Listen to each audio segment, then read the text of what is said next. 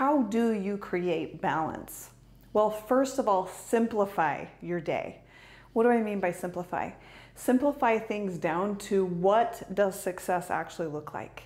If you could take 1 to 3 things in each category in work and in life or motherhood and simplify it down to, hey, if these 1 to 3 things happen today, today is a win.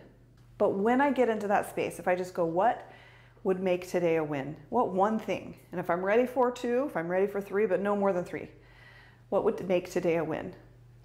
And a lot of times that list is a lot simpler than I think. If I laugh with my kids, or if I teach my kids one thing, that's a win.